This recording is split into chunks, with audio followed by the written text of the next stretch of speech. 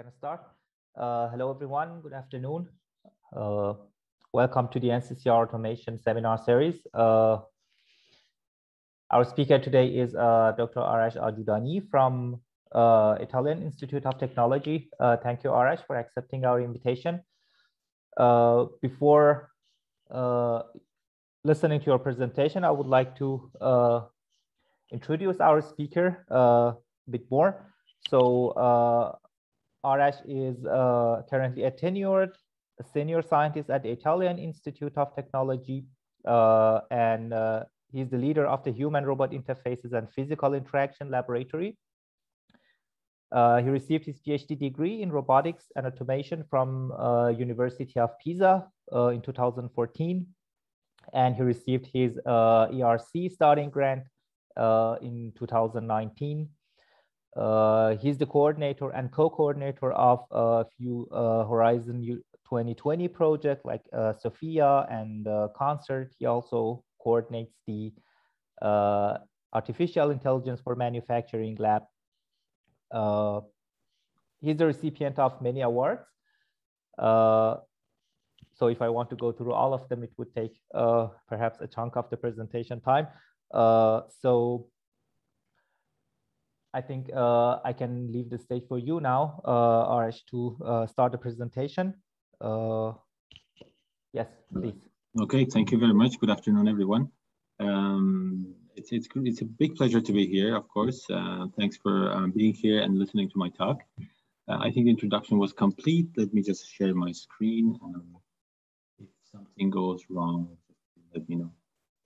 So, I will give a talk about what are the key ingredients to create a personalizable human-robot collaboration. So this talk will be interesting for not only robotics scientists, but also people working on human modeling, and also some people working on interfacing humans and robots together. I will try to give an overview of different technologies. I try to reduce the amount of technical aspects, but provide links to papers. So if you're interested in knowing more, please take a picture or have a note of the papers, or please write me after the presentation. I will give you more details about that. Just to give you a little bit more information about the lab, we are a group of international, relatively young people, of course, and the group is slightly larger than what appears in the picture, and we are working on different topics that I will give you some information about in a bit. As it was mentioned, we are active in several European and national projects, such as the ERC, Sophia, which most of the works that I will be presenting is centered around this project. And we also received some funding from Amazon and INAIL, Italian insurance, let's say, organization for part of our research. I am actually currently coordinating two other labs. One is together with Leonardo Company, which is a new lab. You will probably hear more about this. It's called AI for Manufacturing, and a new joint lab started recently. And we would like to bring some of these technologies that I will show you to a higher technology readiness level, so they can be exploited in Italian industry and hopefully European.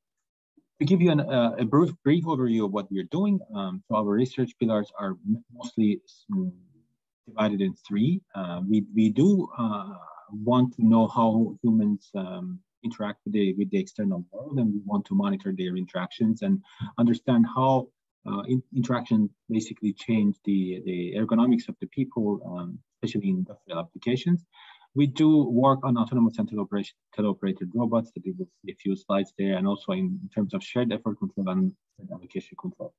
I will talk mostly about collaborative aspects and a little bit about autonomous and human ergonomics. Of course, more presentations that will be available. If you'd be interested, we can organize some direct meetings, and we can go through some details of how it works. Just to give you an overview of how collaborative robots have been evolved over the past years, you know, it's a famous story that we say, okay, we wanted to bring these robots closer to the people. And what we did was we just reduced the size of their cages, right? In the end, what we are not exploiting their full potential, because the image you see at the bottom left is essentially it's smaller scale is happening in the industry. So the robots are not essentially basically interacting with people. When we want to create the interaction between humans and robots, we are so worried about human safety. Of course, this is a very important aspect, but probably this is not the right way when two people basically collaborate. When I am working on some industrial task and my colleague steps in the room, I am not basically having this behavior. So I might be careful about my actions, but of course I would like to respond reactively to do some collaboration with the person that we approaches. So here I would like to talk about a little bit what we can do to basically resolve this issue and create a socio-physical human-robot interaction in various applications, in particular in industry. So going through the ingredients, I think one of the largest, one of the most important questions that we need to answer is, now we are creating teams of humans and robots working together, right? So what would be the right way of understanding how we can allocate the tasks between these agents? We've been working a lot on this topic over the past 3 years. I will just go present one of the works we have done here. So what we did was we tried to understand if we can divide a high-level task into smaller actions. We call them atomic actions. For instance, you can consider an assembly that is divided in several components, and you can actually divide it to various actions. This can be transportation, rotation, force insertion, and different ways of basically different atomic actions describing the task. And eventually, based on these atomic actions, we can create a context-aware, let's say, evaluation criteria to understand how these tasks can be associated to the agents. For instance, we can talk about task complexity, if the task is too complex for the robot to achieve it, or the dexterity of the agents involved between two people, between robots and humans and robots involved, and also the effort to perform the task. And eventually, based on this, we can allocate the task to the right agents. For task complexity, of course, there are several methods. We are also providing some details here. On the dexterity levels, we can look into the workspace, the ability to create forces in the workspace or in certain, let's say, task space by the agents involved. It can be robots of multiple degrees of freedom. Of course, it's not only about finding the right agent. It's not about who can do this, but it's also about who can do this with the minimum requirements. You cannot, probably we don't need to use a humanoid robot to do a 6 degree of freedom task, right? So this would be an overkill, just like that we don't use a 2 degree of freedom to do a 6 degree of freedom task. We're also looking at agent effort by monitoring their fatigues and different, let's say, indexes that, for instance, how the variation of torques in the joints are evolving. I will present some slides later on. So if we integrate all these aspects together, a result of this type comes out. The tasks are allocated in such a way that the large movements and heavier tasks are associated to are given to the robot, as you can see here. But the tasks that require more dexterity, for instance, the simple tasks of putting in small pieces and assembling small pieces that are really hard to automate or are very expensive to automate, are given and allocated to the human. So here you will see that the robot is moving large objects, at the same time, to be able to create a good communication channel between them. You can see here we are using the augmented reality interface by providing basically some safety level. If the robot is approaching with sharp, let's say, levels, so basically gives a red point saying that I am approaching to you with a sharp level. When it goes to yellow, it's basically waiting for some response from the co-worker. And when it's basically green, it means that the robot is performing its job with not many risks applicable to the human co-worker. So eventually, you can see here that at some parts also the robot and human can collaborate based on the force exchange information, and the task can be done. So in this direction, we have done a lot of works. We are recently looking into behavior trees and different, let's say, more dynamic and real-time task allocation techniques that if you would be interested, of course, I will provide some more details eventually on that. The second really important ingredient in creating socio-physical human-robot interaction is to create truly collaborative systems, which means that robots must be fully autonomous and enable arbitrary interactions by the people. So to give you an example, this is one of the recent works we have done. It relies on some observations of the humans doing the box feeding task, right? This is a very let's say, classical tasks that we usually do in former industries. But what we need is to improve its flexibility to the changes of the task and changes of the environment. So in this work, what we did by relying on occupancy grid map that we received this information from the cameras from the top, we were able to detect the box sizes, and knowing the items, of course, the robot continues to fill in the box. But by truly collaborative, what I mean is that it provides, let's say, the flexibility to the human to intervene if required. You can see here that the occupancy map is adapted in real time and always around basically the changes of the environment. The robot planning is repeated in every, let's say, step to provide the most optimal response. You can see here the placement of the box was changed. The number of basically components in the boxes always keeps changing, and the robot is always responding to these changes. Another experiment we did was to place these randomly placed objects in the box, and through the same technique, you can see that the robot is able to detect them, to replace them and place them in the right, let's say, position. And I will tell you a little bit more about how we do this placement. So the trick here is, of course, perception data might be subject to some uncertainty, but what we are doing, we're exploiting the constraints of the environment. So if you even blindfold, like close your eyes, you can find the edge, because you can search in the environment and find the forces across the edges of the desk and perform this, basically item sorting.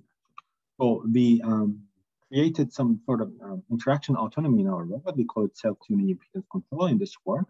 And the first rule of this impedance controller is to always be compliant, because compliance is really, really good because it is always safe and it always complies with the disturbances, right? That's why we call it compliant behavior. But of course, if you're always compliant, you cannot create forces. To be able to create forces, you need to first know if you are supposed to create forces. Therefore, based on the interaction expectancy that comes from our, let's say, perception system, we can tune the impedance of the system through some formulation in the desired direction, and we can actually perform. You could see, for instance, if you want to move in certain directions, you can be stiff in those directions and be compliant in the rest of the directions to basically respond to the disturbances in a way that you are not creating unnecessarily high interaction forces in constrained directions. It's very similar to opening a door. When you open the door, you basically are usually only stiff, or you apply forces only in the direction of the opening. Even if you don't have a good model of the basically a door, you're always basically following the right path, relying on the constraints given by the environment. Here, some data providing that how this sort of type of impedance control helps us to perform the basically item sorting.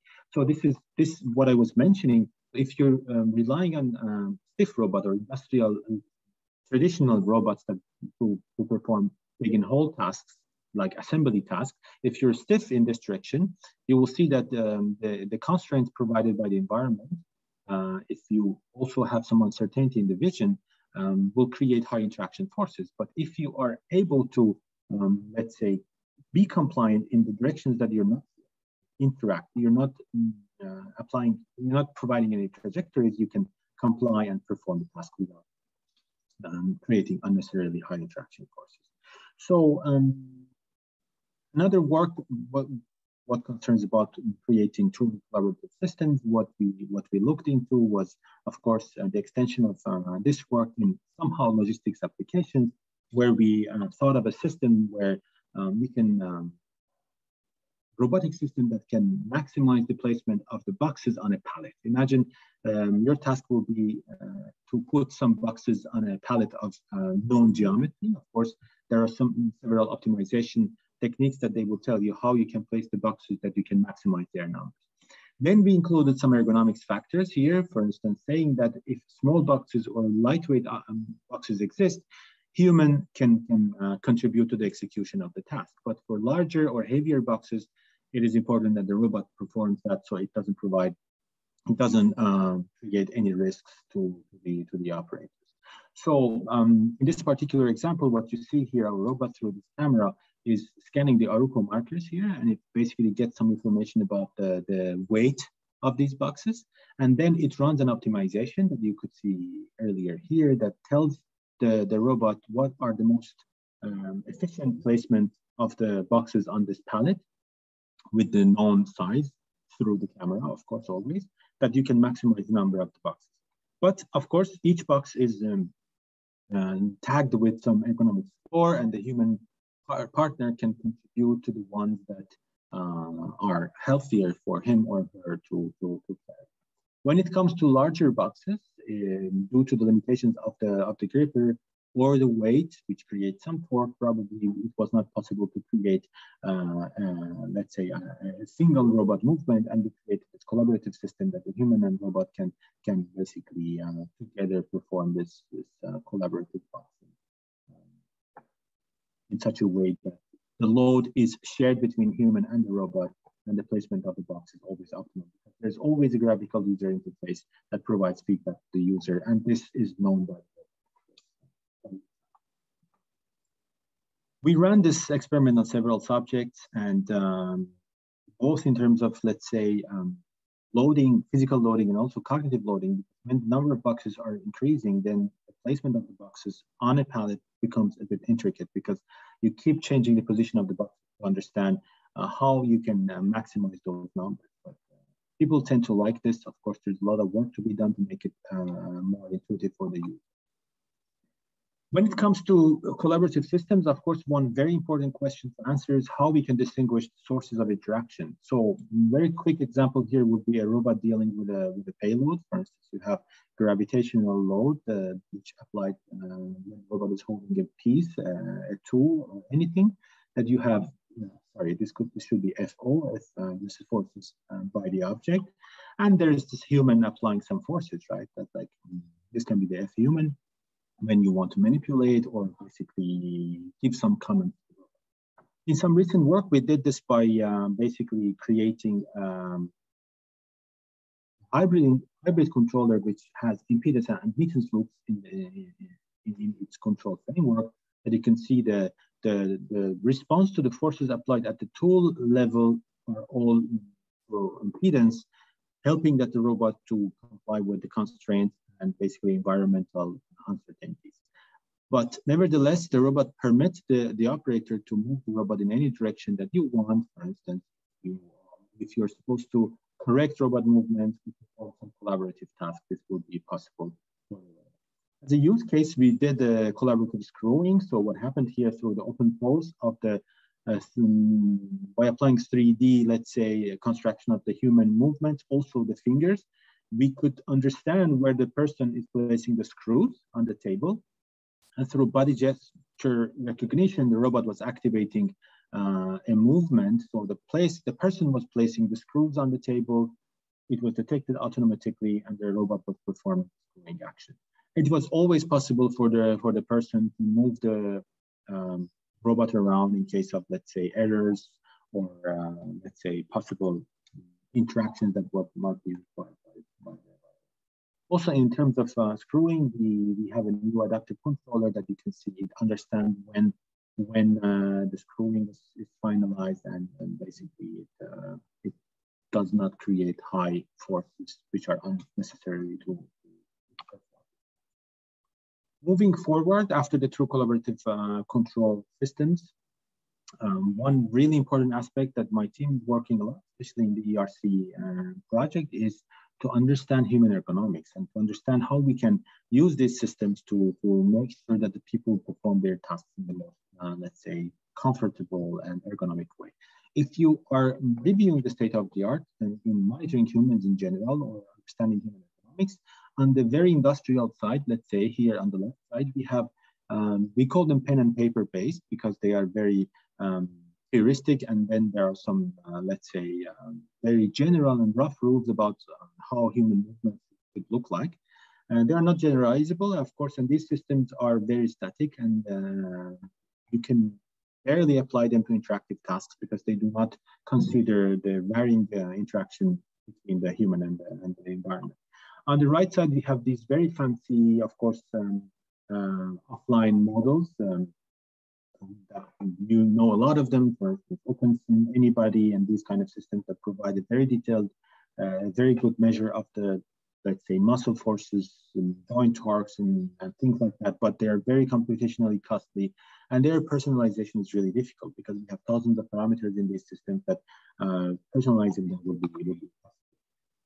In my team, and especially in IIT, we have a good knowledge of humanoid robotics, and we believe that those tools that can be scalable easily, that can be implemented in real time, are good techniques, of course, to bridge this gap, right? So maybe we can use those techniques to be able to create online modular and scalable, of course, systems with the possibility to personalize them. We started to model the center of mass of the system. Of course, this contains a lot of good information. This can give us the center of pressure, and from the center of pressure, we can go to the joint level and understand how external interaction applied to the human affect the, let's say, body torques. So relying on the statistically equivalent serial chain model, we ran some experiments. Of course, I will show you a little bit more details later on to be able to identify those parameters for each person. You can see here we had a very good precision to understand where the center of mass of the subjects are, and this information is used, of course, together with the dynamics of the interaction, which we know this is the floating base formulation that basically collects all the gravitational, Coriolis, and basically acceleration, inertia forces, and there are the joint torques, and of course the external forces applied to the ground, or basically through the hands. So we made a trick here which made our lives way more easier. So if you basically do not have any interaction between the human and the external world, you will have this formula, which is the rearrangement of this. But when you start interacting with the external world, of course, the center of pressure displaces and the ground reaction forces change, but nevertheless, these parameters remain constant. So if you subtract these parameters, it means that you only need the hand Jacobian interaction forces and also the center of pressure Jacobians to be able to understand how much torque is applied to the human body. So you don't need to estimate inertia, Coriolis, or neither the gravitational forces. That makes it triggers a very good simplification in understanding these aspects. You can see here my colleague is holding 3 and 5 kilogram let's say payload, and we can see how the loading changes between elbow, shoulder, hip, and knee and ankle.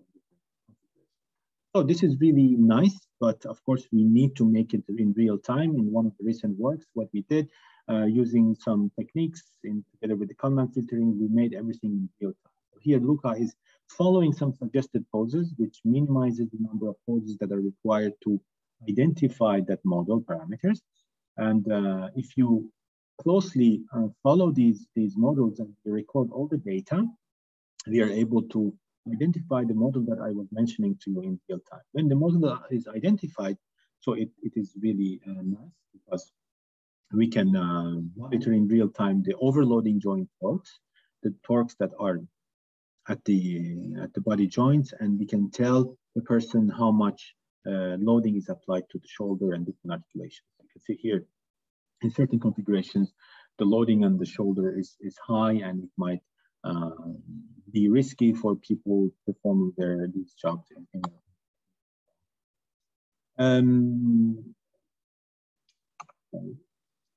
So this was one step. In the second step, what we did was trying to understand, of course, not always the interaction happens between the hand and the external world. We were trying to understand if, relying on the equilibrium theory, we can understand where the point of contact is. So here it happens to be at the hand, but we don't know this. So by knowing the human model and reading the ground reaction forces, we understand where the point of contact is, and then monitor the overloading joint torques of the person. So to show you, this system works for different contact, let's say, different contact locations here. my colleague is holding this system with the forearm, and the system in real time is able to detect where the point of contact is. And again, all the overloading joint blocks are estimated based on the point of contact. So really, the good news is this model can be first used as a visual feedback. So you could see in the video and also in these examples, if the situation of working is not basically pleasant for the workers, we can provide them some feedback, and they can change their postures and make it more healthier and more economic. This was quite promising, and we said we thought maybe it's not easy to put screens everywhere. If the people are working within very, let's say, cluttered space, maybe putting screens or augmented reality systems are not really possible. So we thought of maybe also designing a vibro-tactile feedback that is basically very small, wireless, vibration-based tool that we put them on joints of the people, and based on the overloading joint blocks, we provide them some feedback. Obviously, we ran some experiments to understand if the system is performing well, and we saw that after providing this type of feedback, people showed better, let's say, change of the torque and muscular activity patterns in performing some tasks.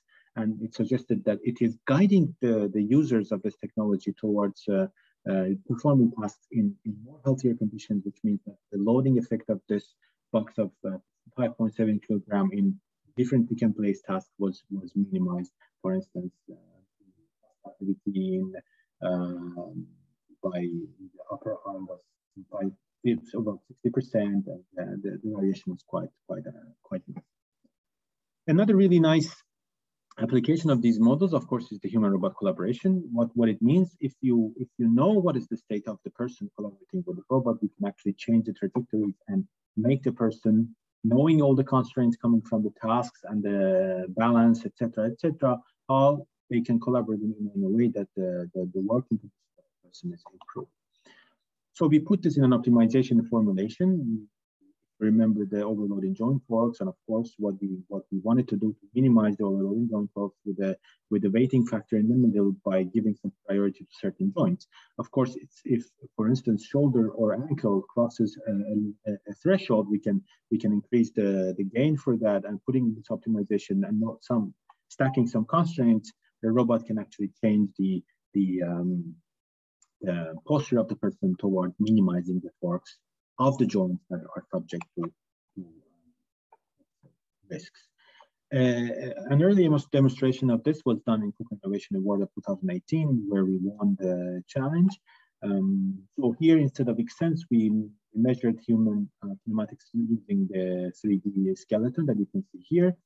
And the overloading joint torques were measured, and through the optimization, you can see here the robot knows where the configuration can be to minimize the loading effect of this 2.5 kilogram drill. But of course, on top of that, we added some intelligence where we could track the human movements, and the robot was always responding reactively and ergonomically to the needs of the person when the person was doing that. And this scaled up to different tasks. For instance, the person was holding a polish, the robot was, the vision system was detecting it's a polisher, and it was providing the right tool, the right object to the person. So of course, this is just a demonstration, and we were not doing the real task. Everything was continuing again to provide some better working conditions for this person. In the previous slides, I was talking about the instant loading, but of course, many tasks in the industry are repetitive of lightweight nature. Here, a person is, for instance, performing a hypothetical painting task. It's light, but it's repetitive. And we started looking into how the overloading fatigue is developing. And when the fatigue was reaching a certain level, the robot was optimizing the configuration of the task and bringing to a more configuration. This is a whole body, let's say, model, and then if this happens to be at the ankle or hip level, of course, this works the same. You can see here the fatigue is starting to increase in these joints, and the robot helps them to perform it in the right way. So what we did here is, of course, the robot can always change and give you the best configuration, but that would be really awkward, because maybe the person wants to move around and do really quick painting tasks. So here the robot was waiting to understand if the person wants to focus more in that area to perform. More on the ergonomic side, after designing our collaborative robot assistant that we call it MOCA, we extended these models to multi-person.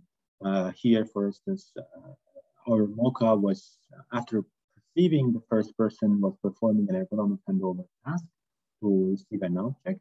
And then after receiving that, when the second person was appearing and we detect the tool, the robot was doing another sort of optimization, not only by minimizing the overloading joint torque, but also was providing a better working condition for the force manipulability. So in the optimization of this, sorry, there's a phone ringing, maybe I don't know if you hear it, but my colleague's phone.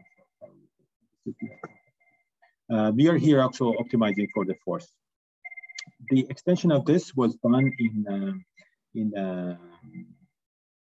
another scenario where, of course, the not only the collaborative people but also the coexistent partners exist. Let me just fix this one second.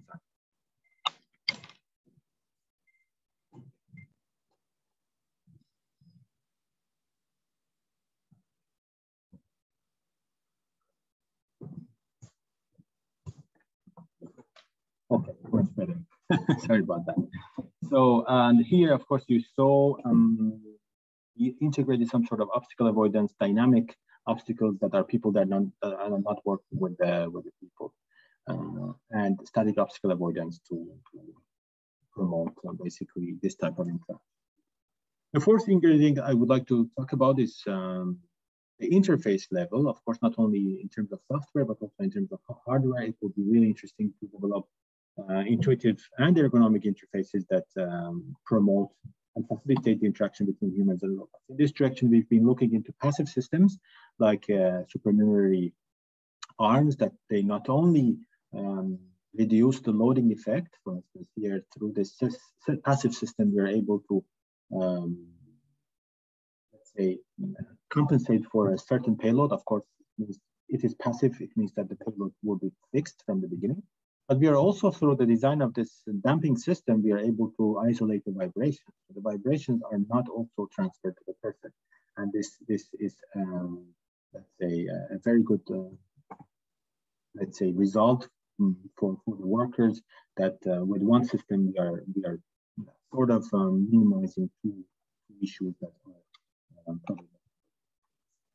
When it comes to active systems, of course, everybody knows exoskeletons are extremely important. They're extremely, let's say, they have a large potential, especially in medical applications, but also in industry, they have shown that there's a good, let's say, potential. But the only thing is, to create high payloads, we usually end up with the very large systems with the people inside them. I think this looks very, very easy. If you look at the face of this person, probably there's a lot of cognitive load involved. And having these systems 8 hours a day for weeks and months, it's not going to be easy.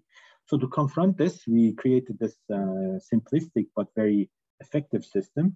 We created this whole body interface that by using the weighted, let's say, whole body mobility controller between the arm and the base, you can move the system very simply, take the 10-kilogram object without changing the pattern of locomotion, without any variability constraints. So basically, you can perform these kind of a more elegant version of this would be using a more, let's say, intelligent interface that through the gestures you can perform more actions. Here, anytime you need the robot, you can call the robot approaches to you, and through some gestures you can change the locomotion pattern, the mobility pattern from whole body local manipulation to locomotion, auto manipulation to auto manipulation, of course, and you can actually perform this kind of task. My colleague wants you moving the box with different here after the task is being accomplished, the person can detach very simply and he or she was. When it comes to interfaces, of course, we also work on other types of intelligent systems that we want to blend the visual and haptic information that we receive from the robots. I'm not going into the details, but the short story is this one. So anytime the human would like to guide the robots through the touch or through the application of the forces, the robot becomes similar to what you saw in the previous slide. You can hold the robot and move it around. But when there's no haptic information, the robot basically follows you by tracking you. So here, the robot basically tracks you and comes close to you, and then you can actually, you have two ways of moving the robot. You can hold it, you can move it around very simply. You can arrive to a task, and by simply clicking, the robot loads this box on its back. Of course, it can be as heavy as the payload of the arm, but here, of course, you know that Franca is about 3 kilograms, but it was just a proof of concept limit. But eventually, what you have is again, if you want, you can still through haptic information, you can move the robot by touch, or just basically continue moving, and the robot will avoid the obstacles and will keep following you in the directions that you will. We thought maybe this system would be really helpful in different applications, including logistics, etc. If you think of projects or applications that you would like to apply this, we are more. The last part I would like to talk about is, of course, not only on the physical aspects, but also on the cognitive ergonomics and load monitoring. This is a new and ongoing work. What we're doing is, as you know, in the state of the art is to apply eye tracking systems or EEG systems, or basically galvanic skin response or heart rate measures to understand if the cognitive load or stress levels of the people are increasing. This works perfectly well in isolated spaces or when we are sitting behind our desks, but this is not going to be very functional in industry with a lot of noise, with a lot of, let's say, disturbances. So we thought of maybe looking at the patterns of human, let's say, movements, especially by tracking their body and by knowing